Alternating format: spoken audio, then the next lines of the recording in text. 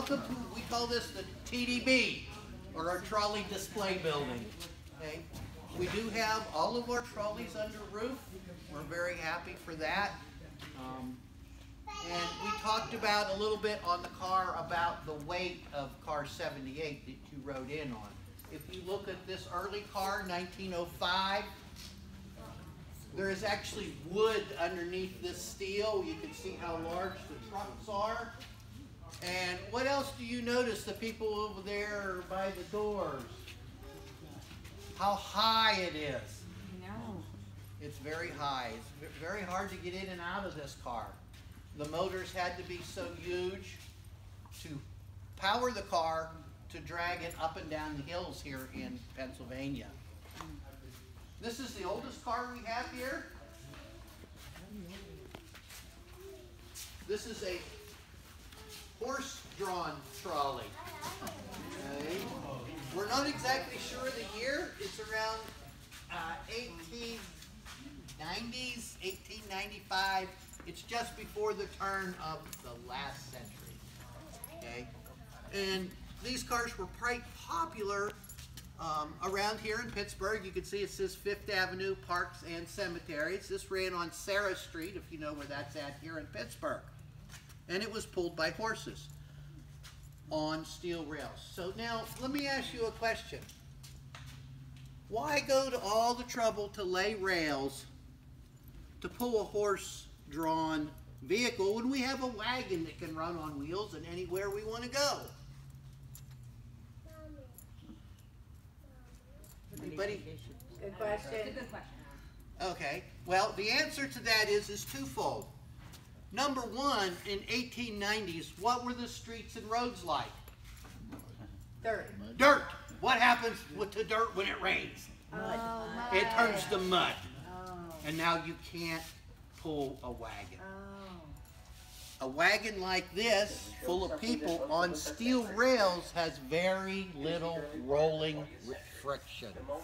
So it was very easier for the horses to pull. But they also had their problems too. They created a lot of pollution. In the 1890s and early 1900s, there was thousands of tons of horse manure and horse urine let go in every street in the United States. Okay? So they had their own pollution problem. Also, whenever they got sick, they had to go to the doctor. They had to rest. A 4 or 5 hour stretch is about all a horse would do. So you had to change horses frequently.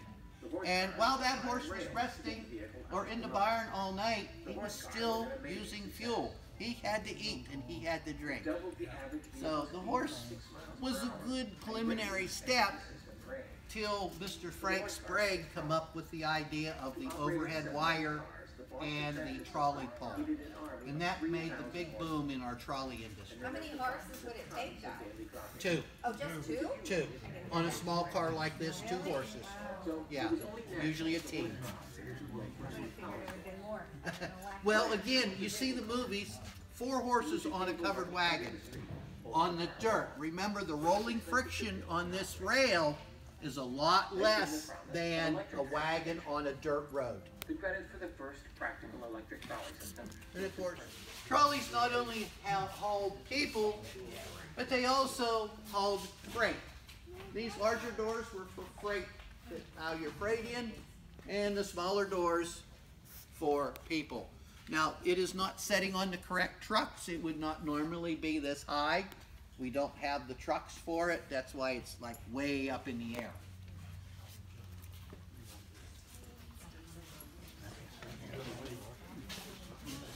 And here we go, Mr. Ford and his Model T car. Okay, this is one of the reasons for the fall of the trolley era. Mr. Ford made these cars cheap enough that the average man could afford one. Once they found out of the freedom, they could come and go whenever they wanted. They didn't have to wait for the trolley. It was a personal means of transportation. Okay? Mr. Ford made just a little over 15 million Model T Fords. The largest production car in the world up until the Volkswagen, the VW Beetle. Everybody's heard the story about you can have any color you want as long as it's black? Yeah. Anybody know the reason for that? Again, it's twofold. Number one, it was the cheapest paint out there. Black is cheaper than any other color. He was always trying to lower the price of the car. Number two, it would dry fast enough to get them off the assembly line. Oh. 250 bucks last production year. I think you're right. I have an advertisement for one, and it's $269. It's an old advertising ad. Okay, but you look at that today. An average wage in that time period was probably about $300 or $400 a year. So it took a full year's salary to buy an automobile. Again, today, it still takes a good full year, unless you're going to go out and buy a Maserati or some exotic car. But if you want a normal Ford or a Chevy or a small minivan, you're going to spend about a year's salary to buy that big, $40,000 to $50,000. All right, around the corner here. Right on cue, you know. Unfortunately, this car is down for repairs, or we would be riding it today. These were very, very popular. They called them summer cars, obviously, because they were only good for summer use, unless you lived in Brazil or New Orleans or someplace like that, where it was warm all the time. But around here in Pittsburgh, they were only good for summertime type use. But they were very popular because of, in the 1920s, nobody had an AC in their house. If you lived in Pittsburgh, the coal city, the steel city, it was very smoky, it was very hot, very sooty. A lot of people in the evenings would get on these and just go for a ride outside the town just to get cooled off and get a little bit of fresh air. This car originated by, was built by J.G. Brill, the same company that built the car that we rode down here on. They built all the iron work for it.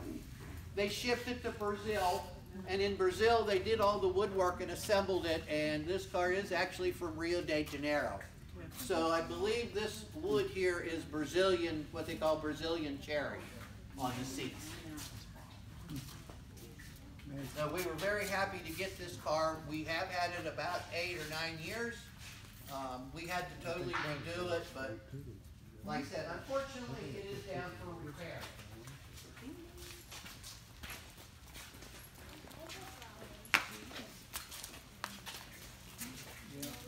Our other famous car here, car 832. Anybody watch the movie Streetcar Named Desire? Anybody ever heard of the movie Streetcar Named Desire? If you look at the front on this car says Desire on the front of it. This is the original Streetcar Named Desire. It is from New Orleans.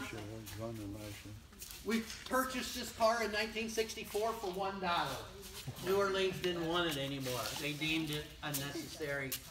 But we had to pay the shipping to get it up here, which was quite expensive. It's one of my favorite cars to operate. It's really a fun car to operate. All right, folks, we're going to take a real quick peek at Wexford Station, and then it'll be about time for us to leave. And of course, this is one of our work cars here. These work cars are all functional. They do a lot of work around the railroad here. You can see this is a train car. What do they use that for? Picking up rail and stuff? Picking up rail, redoing new rail. If you went on the ride up to Arden, the creek that runs past there, there's a lot of trees. A lot of times a tree will fall in that creek. So we've got to get it out of there so that creek does not rise up and flood our tracks, which it has done several times. She likes to wind that. She likes to wind that controller up. On this end of the track,